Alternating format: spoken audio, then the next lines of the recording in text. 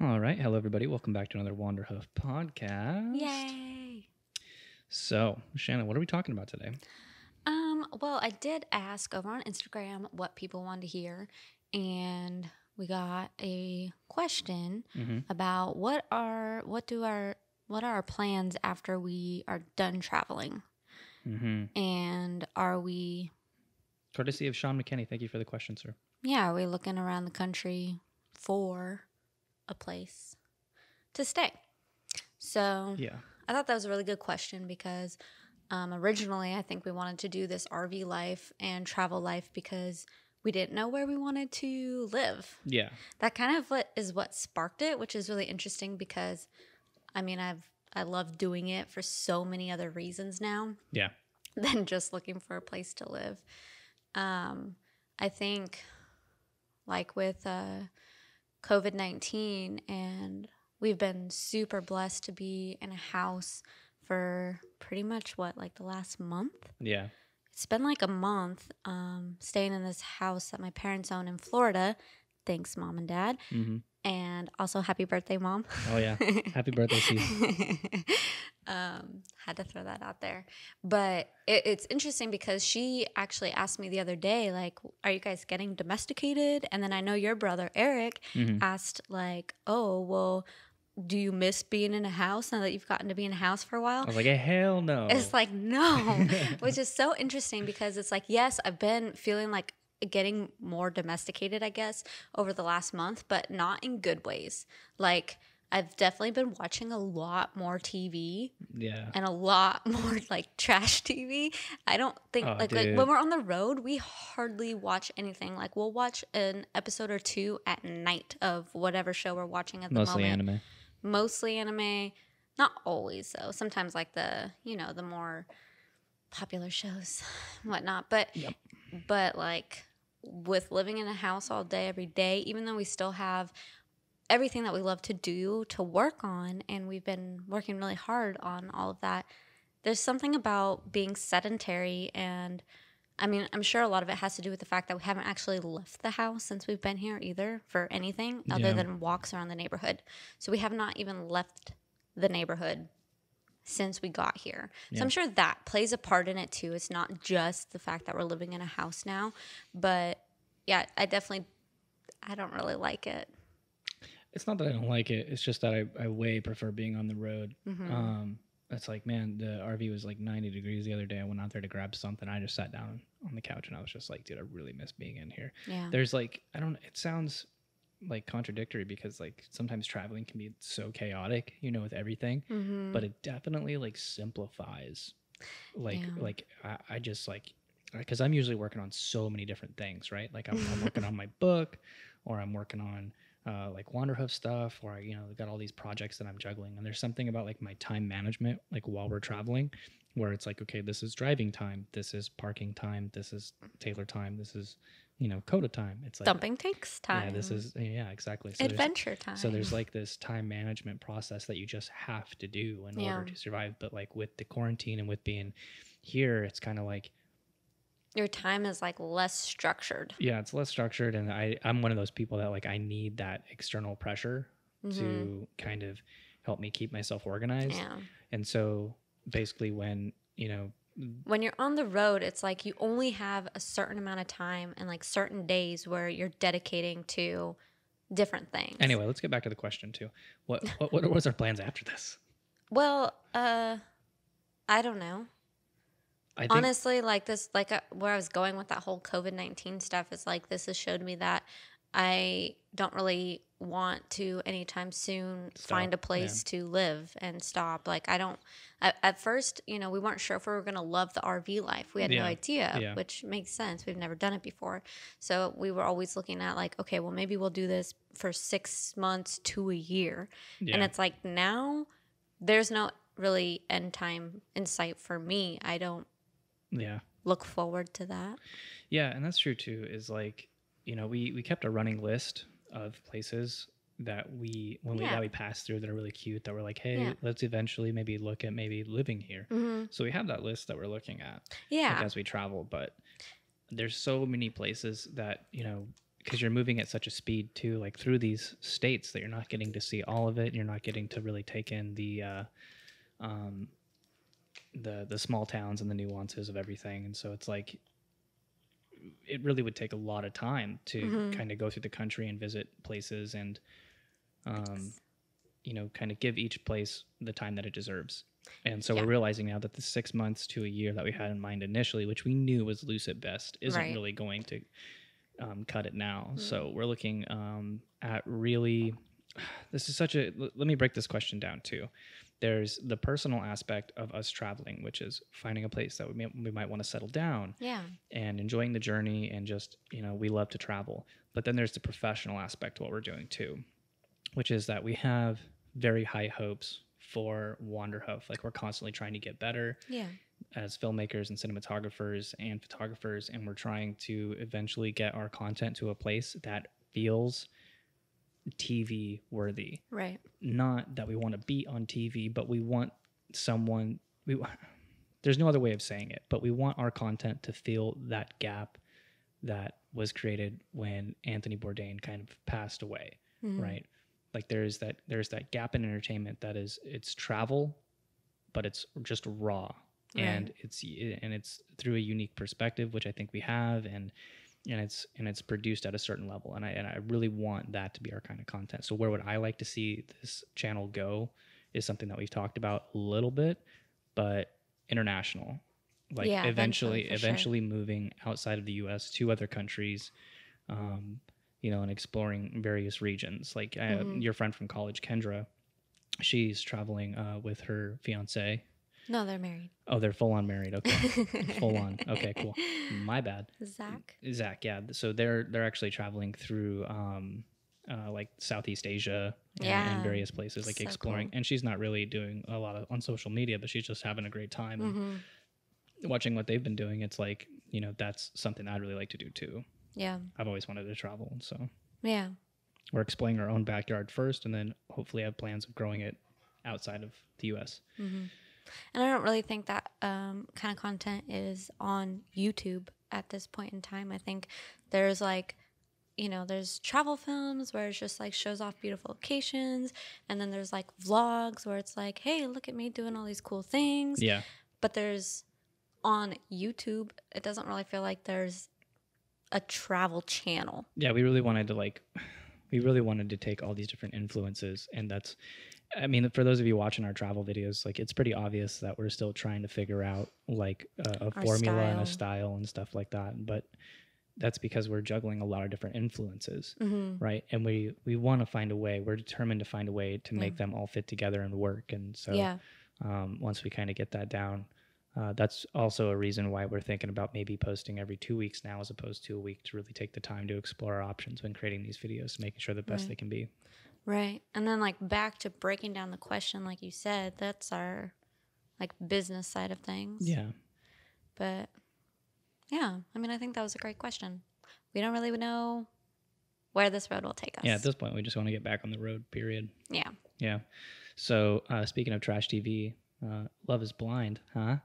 What a great show. What's the show that you just watched on Netflix? It's like Love It, Married at First Sight. Married at First Sight. All right. I don't know about that one, but if you haven't seen Love is Blind on Netflix, I'm like a huge fan of reality TV. Well, okay. And it's a great show. Yeah, I liked both shows for two different reasons. Yeah.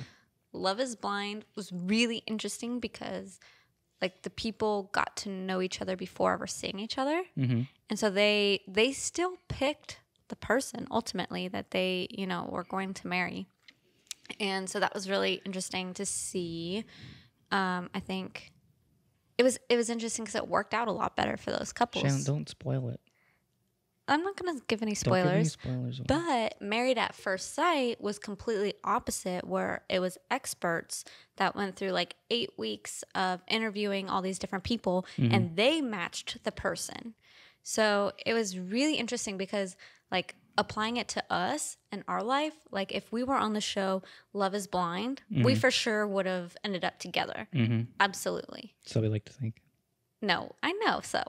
But the other show, Married at First Sight, there's no way we would have ended up together because these experts they're looking for similarities and compatibilities. Yeah, on paper, we at least, especially when we first started dating, like on paper, exact opposite. Yeah, that we could not, there was nothing similar about us, Mm-hmm. you know? So, like, if we went on Married at First Sight, like, there's no way we would have been put together. But it was interesting, too, because I think some of the couples found that although they were super compatible on paper, there was just not that deeper level for them to be able to move forward. Didn't have that chem. Yeah. Didn't have that chemistry. And I don't think like experts really can say who's going to have the chemistry, because that's intangible.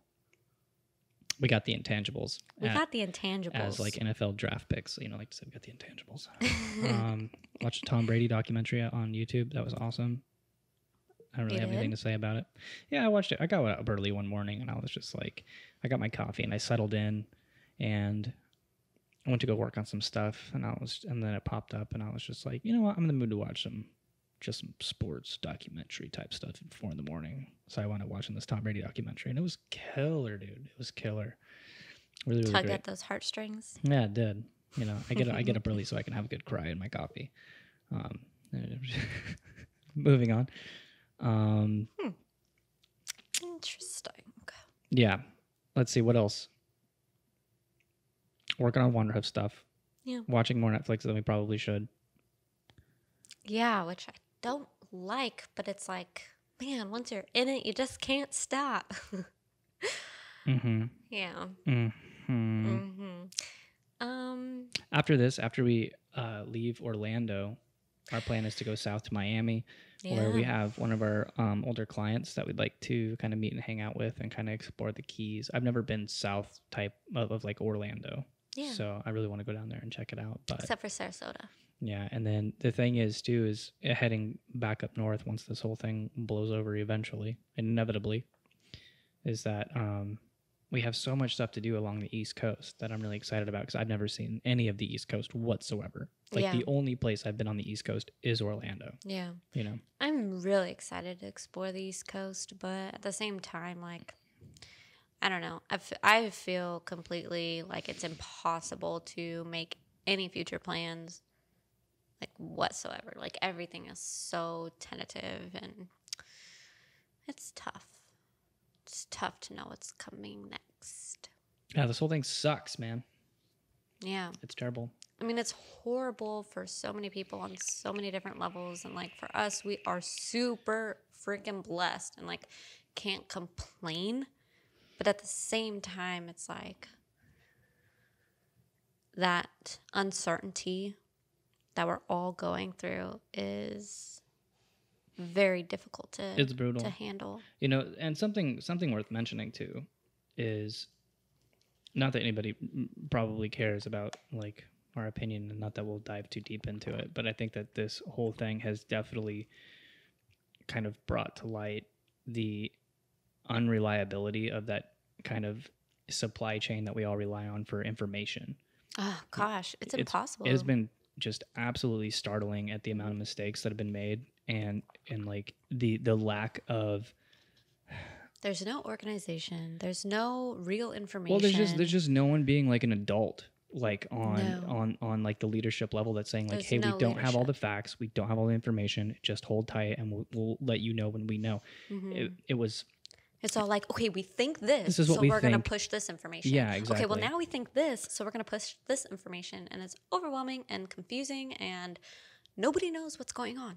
And so, like, the thing for me has been, very quickly, is I got pretty numb to the idea of, like, looking at the latest info and being like, oh, this is where we're at. Mm-hmm. Like, when they said, you don't need to wear masks, that's stupid. I was like, well, I'm gonna wear a mask. And they're saying like, you don't need to wear gloves, like that increases your weight. It's like, dude, we still don't know anything. Yeah. It's like, we don't know anything. Yeah. You know, like there's been extremely little actual publications, like academic publications and like research studies on the information because it's so new. Well, it's very interesting because I've recently been told by like family members that you can only catch it in certain ways, like your chances of catching it are so small, and this is how you can catch it.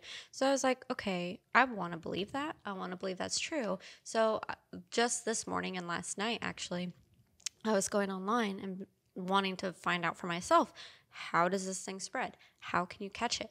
I can't find anything. I can find things from a month ago, and we all know that things have drastically changed, and the information that we have is so different from what we had a month ago. Not only how it spreads, but like just the foundation of like what it is and like the problems that it caused. Like this was believed to be like a pure like bronchial like lung infection. I know, and now they're finding that it's causing strokes. Not just strokes, but multiple blood clots, which is apparently unheard of. Multiple brain blood clots specifically, and blood clots in other places too. Yeah, we'll talk about the age demographics that's affecting. 30s, 40s, and 50s. So 30s, 40s, and 50s. Yes. And these are people that have got coronavirus, and some of them were asymptomatic, not showing any symptoms whatsoever. They didn't even know they were sick. Yeah. And so that's my point, though, is just like the amount of, bullshit. And there's so much. It's like this trickle-down information system that we're relying on, and it's like the telephone game. One person says one thing in someone's ear, and then the information changes by the time it actually reaches possible to know the it's masses. true. And it's so unreliable at this point. I'm not the idea that we're opening up places and that people need to get back to work. I understand that. I understand it, but like do that because, not that I recommend you do, but do that because you feel like it's the right thing to do. Do not base any decisions right now on the latest and greatest information, because it's probably going to be irrelevant by next week. Yeah.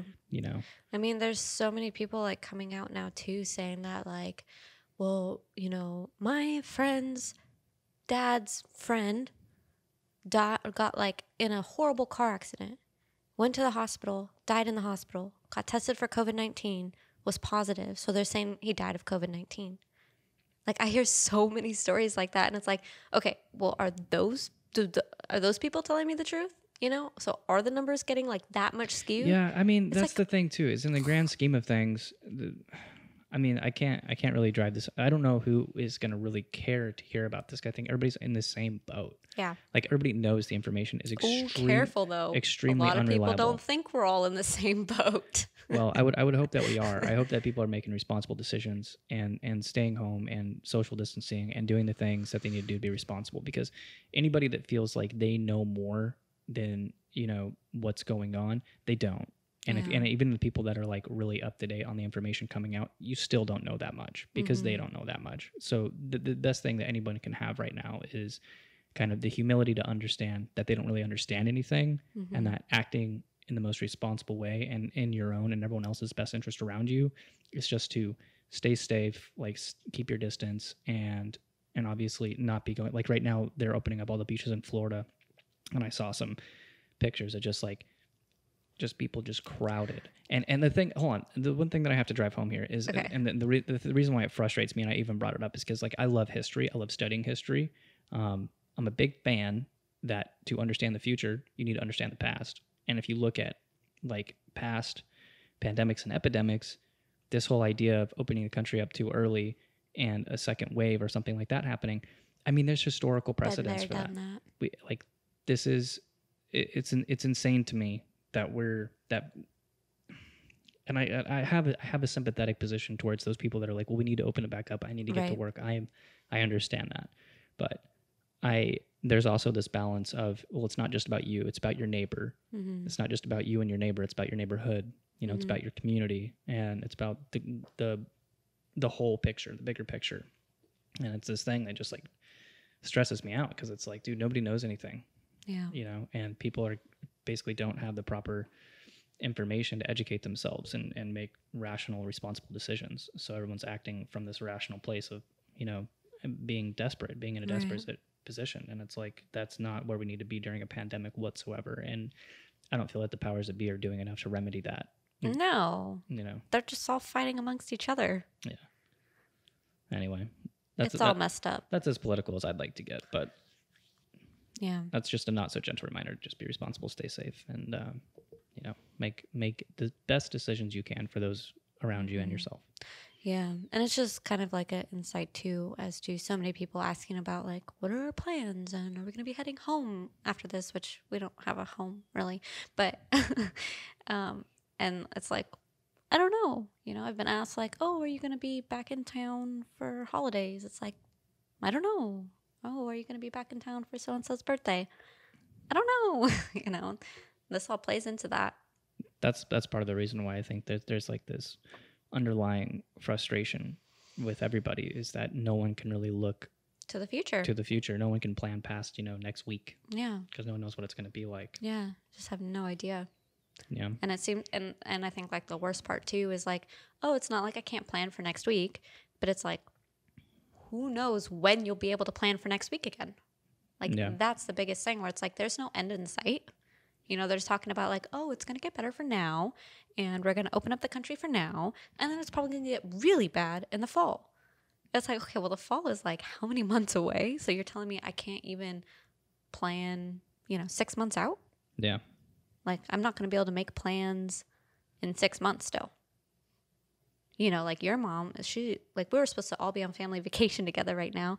And that's why we're in Florida. That's because our whole family was supposed to be here joining us. Yeah, which clearly didn't happen. But it's like, she's like, okay, well, I really want to all get together and like make a plan to get together. And it's like, yeah, I totally want to do that.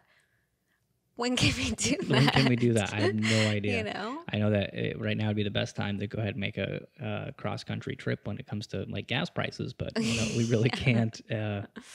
We don't know. But anyway, this is just, thank you guys for listening. We appreciate it. Don't mean to get too heavy-handed on some of this stuff. Hopefully it didn't come off too preachy, but we're all in this together. So stay safe and remember, use those around you as a resource to talk to and vent your frustrations, because we're all feeling the same, I think, right about now. Yeah. Yeah. Homebodies and introverts unite. We're all in our happy place, but we got to take care of those extroverts because they're losing it. I don't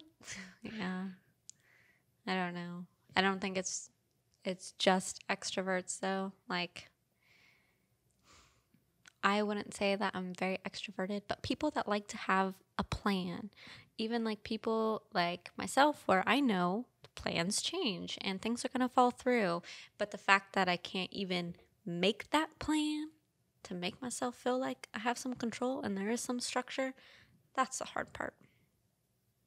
I think a lot of people can relate to that. Yeah. Awesome. All right. Well, I think that's it. That's it. Thanks for listening. Check out the video on Wednesday. Wanderhoof out. Wanderhoof out. Keep wandering, keep hoofing.